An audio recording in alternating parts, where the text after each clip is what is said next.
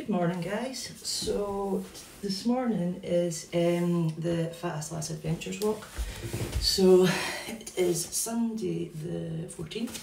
So I did the recce walk on Friday, but in typical Scottish weather, the snow has fallen this morning, but I think it's just our area. So made a safety decision that it's actually perfectly okay to go out.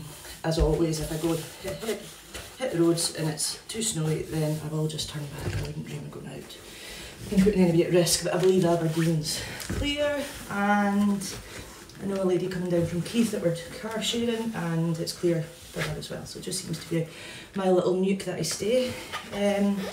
So yeah, got all my kit ready here, and walking poles for different people. I've got a couple of spare jackets just in case people need thicker jackets. Sit mat, snacks, hot drinks, so I don't really think that I've got anything else that I need. But the most important thing, hot cup of tea and some snacks, and snacks to go around if anybody's forgotten any. So yeah, I'm going to take you along today. I'm not sure how much video I'll get done, because obviously I'm with a group, but we'll see what I can do.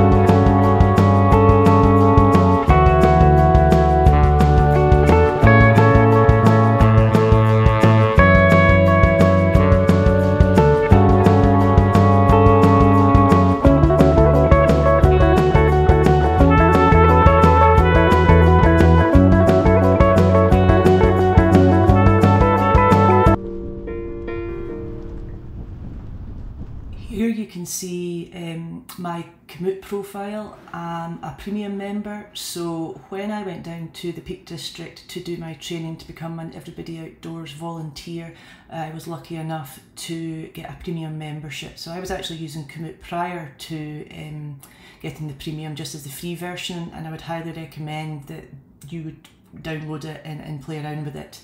There's really good tutorials on YouTube, so I'm not going to try and give you a tutorial because I'm not going to be anywhere near as good as some of the people that I've seen on YouTube, but I just wanted to show you how I plan my walk. So here is how I plan Scolty. So the great thing about Commute is you can plot a route beforehand, so you can basically start from the beginning, but in that case you kind of need to know exactly where the walks are, what the paths are, but there's also the option to look for local routes. Well, there's actually the possibility to look for routes all over the UK, in fact all over the world. But obviously I'm looking within my area at the moment. So I knew that Scolty existed, but I didn't know exactly the paths, so this really did help me work out what route I was going to take to get up. So here is A, where is the car park, and 1 is the top of Scolty, where there's a monument, which I'll tell you a little bit about later.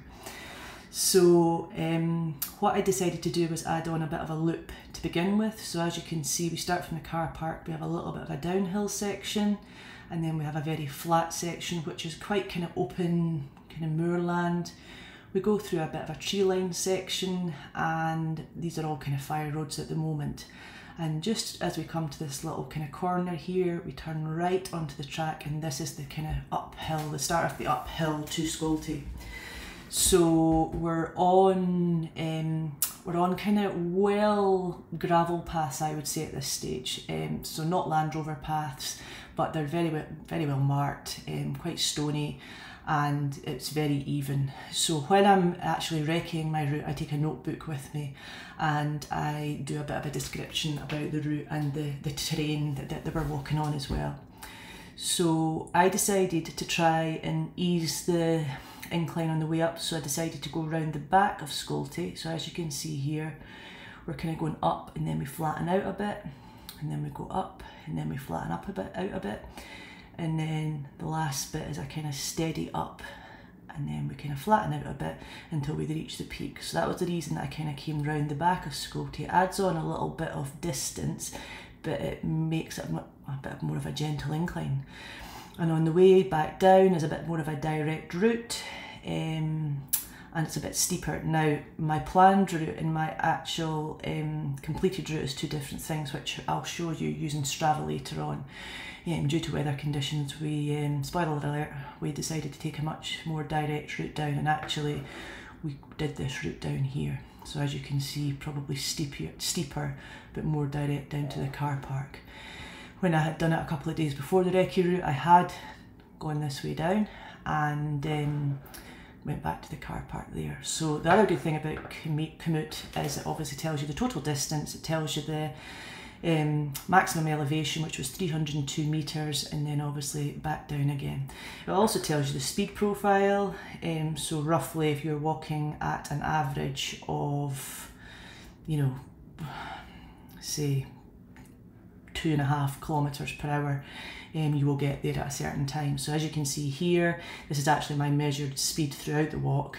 You can see where I've stopped for breaks, either to take photos or to get my breath back. So I take quite regular stops actually. And here is when we were at the top of Scolty having a cup of tea and a fine piece, as they say in Scotland. So yeah, really, really helpful app. I certainly wouldn't go without it now. And as part of the volunteer role, we do say, you know, we are asked that we do this, and I think it's really important. So yeah, a whistle stop tour of what I do.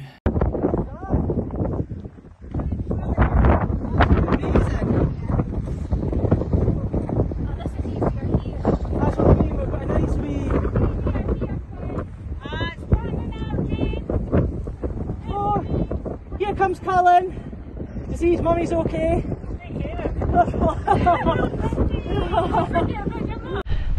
So this is Shirley, and she has been to all 3 walks, so she's a seasoned veteran.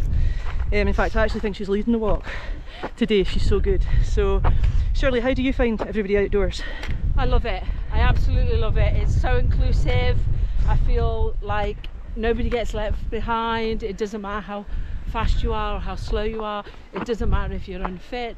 Everybody makes you feel really welcome, and we just stick together. Absolutely, absolutely. And I think that's what I want to reiterate to everybody that's thinking about coming in these walks but maybe feel a wee bit anxious and scared, is that we are such a team.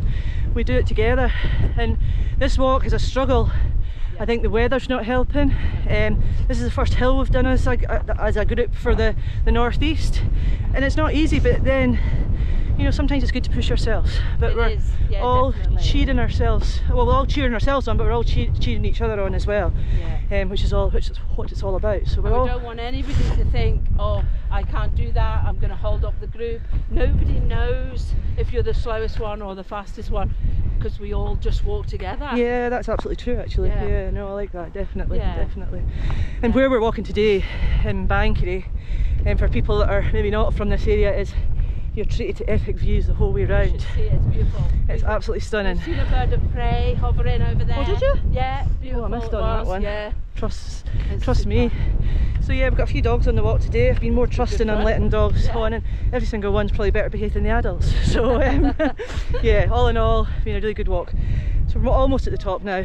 Yeah. We'll do another video at the top. Yeah, lovely. Thank you. Please come. Thanks, Shirley. But snow isn't going to even land here because it's too windy. I know. Your chicken clothes. I'm doing a video just now. Yeah. So Lisa. Hang on. How do you feel about everybody outdoors walks? Brilliant. This is just my second walk, but it's fantastic. Bringing together kind of like-minded people with just a lust for the outdoors. It's fantastic. Absolutely, absolutely. This is the first hill we've done as a group, obviously different members in the group, and let's say we've not exactly given them the most favourable conditions. The weather I booked 2 weeks ago, I asked for sun, didn't appear.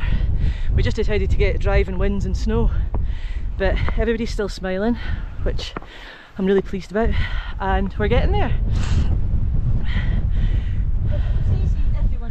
I know, that's true.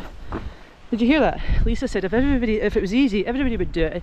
And we couldn't get up the hill because there were so many people, so we're doing it. So just speaking to Shirley there just now.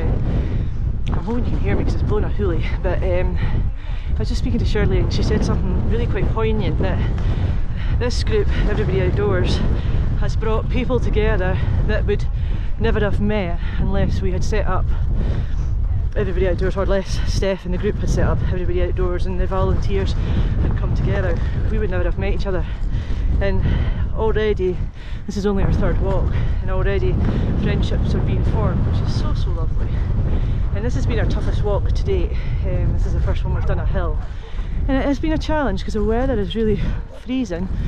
There's been snowstorms coming in, but everybody's doing it, and the support that everybody's shown to each other and everybody's cheering each other on is just so special to witness.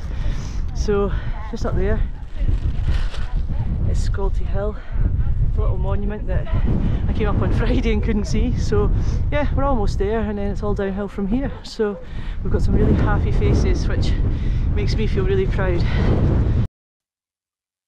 So unfortunately we didn't get any more videos, but I decided to put in some photos, and as you can see, every single face is smiling from ear to ear. This was us just on the approach. This was the Land Rover paths, just taking a steady pace. This is the first view we got of Scolty. This next photo, this one doesn't show how bad a weather it was, let's just say. Some of the group were getting quite arty with their photos with this one, and these photos here make me so proud. The group at the top, and yeah, all smiling, all happy, all a bit wind beaten. In this photo here, let's just say super proud. This woman achieved more than she ever thought she could imagine. And the last bit here is the Strava route, so I record all my walks via Strava, and yeah, this is us just on the kind of flattish bit in, a little bit of an incline here, and then we turned right, and this is where the steady incline is now. As I said earlier, when we were looking at Komoot, we came in kind of via the back of Scolty, if you like, to try and lessen the incline. And this is us just arriving at Scolty now, that's it there, and then as I said, we took the much more direct route down. In hindsight, I'm not sure I would do that again.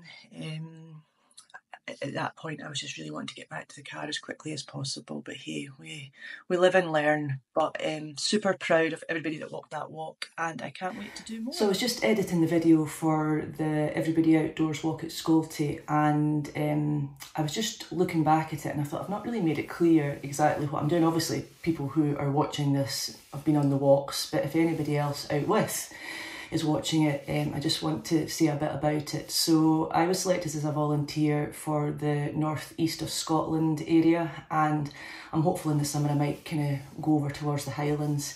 However, I think Everybody Outdoors are planning to recruit more volunteers within the next kind of year, 2 years or so. So I suspect there will be more for Scotland in time. There is a volunteer for the kind of central region, Perth kind of area already, and yeah, we're the only two in Scotland at the moment, so I felt really lucky to be selected, and I'm absolutely loving the role. It's really good. The hope is that we do 4 walks a year. That's what Everybody Outdoors would like us to do. However, I'm more than happy to do more than that, because I'm going out walking anyway, and I think it's nice to have people along. I've met some really good friends already through the walks, and I just love learning new things about new people. And to be honest, it's been so inspiring for me, and being with a group of people who are all very like-minded, and there's no judgment whatsoever. It's really brought me out of my shell more and helped my confidence. So yeah, I would highly encourage you, if you don't already follow Everybody Outdoors, give them a follow, because the work they're doing is absolutely tremendous in fighting for outdoor brands to make bigger size clothing. And also, if you have a volunteer in your area, sign up to get notifications about their walks, because as I said, I would highly recommend them. I think they're really good for everybody. So I'll plan to keep videoing. This video that I've done edited today, I think just gives you a bit of an insight as to how much people are benefiting from it.